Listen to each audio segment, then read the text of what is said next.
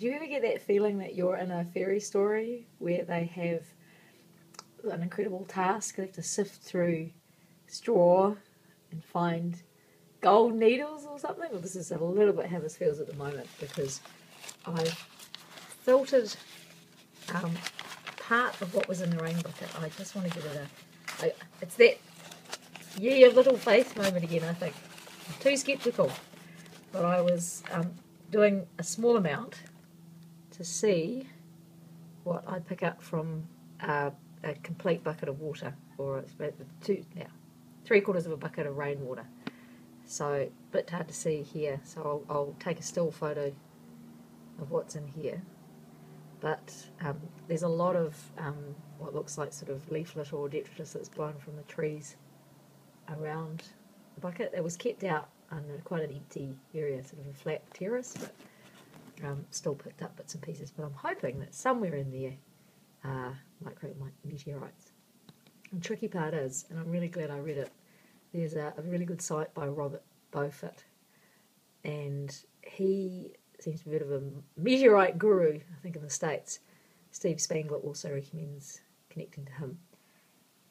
And he said that in urban areas you're quite likely to pick up contaminants or pollutants from industrial activity around, and I live in sort of on the fringe of the industrial belt. We're quite green on one side and then close to industry on the other, and really also close to a railway line, which means that we could probably have teeny tiny little bits of slag instead. And possibly some of the signs that you'd expect to see for a micrometeorite, you may find them replicated with slag. I better double check that, but I think it's that they're magnetic. So what I'll be looking for are things that bear the marks of their fiery entry into the Earth's atmosphere. I think there is pitting and evidence of burning or melting on the outside. So we shall see. Okay.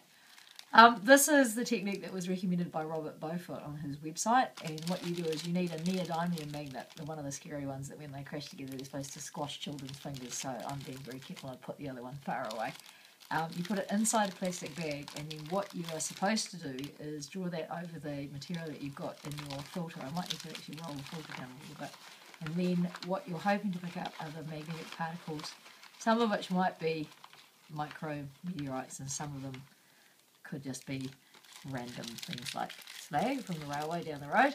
And so I'll do that, and then somehow you have to flip the bag up and catch what's inside it, and then the next step is to use one of these babies and alcohol apparently to separate them out carefully. But what I want to do is try and basically get what I can catch here into the, I better take that out actually, the petri dish, which is currently sitting on the microscope over here. So I'll just make that a little bit easier to get that flicked in there. And not something to do at the night time when you're very old, like me, and you dote hard. So anyway, what I'm going to do is pass the magnet over the particles and see what we can pick up. And campers. I'm not sure if we're getting. Oh yeah. Oh, I'm thinking. Oh no, there's nothing sticking. Oh, take the magnet back to the shop. No, it's looking good. I'm getting a little bit. Yep. Have a look there, but you can't really see anything anyway because it's probably a little bit dark. But we are getting a few. But it's interesting actually to see it's not as many as I would maybe have expected. Come on, space dust, woman. Rare. Exciting. But yeah, as I pass it over, you do have to do a few sweeps. I hope it's not just sort of sticking as I'm squashing onto the bag. And making a fair amount. But yeah, it'll be interesting to find out when you have a look at it exactly how much of this is just common or garden muck from down the road and all the industries around the place, or actually from spurs. Okay, so and then apparently the next step is that you pop it out of the bag and remove the magnet, and then it should, all the bits and pieces that you need, should be in the bottom of the bag. Yeah, I can see some particles. Oh, quite long. Right. You ate my space dust! Come back! Oh. They were delicious. Are you filming? Right there.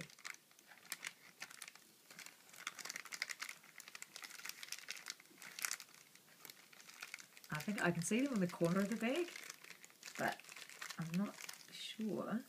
Oh, it moved off the... That looks like a bug carcass. If they're falling out of it. Man, oh man. Oh, wherever they were. Oh no, they're still really trapped in there. Oh, blimey! I'm not sure I grooved to the Ziploc bag method because I think I can see some stuck near the... Oh no, teeny tiny. I guess they must be microscopic with their micrometeorite. Okay, I'm going to... Should get those on. I'll go with what I've got there because basically at the moment I'm just curious to see what I'm actually looking at because that would be a bit heartbreaking to sit there and thinking, guess what? You've got a whole bag of slag.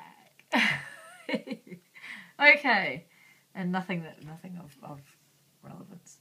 The only thing is that they've spread out over quite a wide area. So I'm going to kind of... Ooh! Oh my god, we've got a bug. We have got a bug. That's cool. A bug. I have definitely not got the right eyes for this anymore.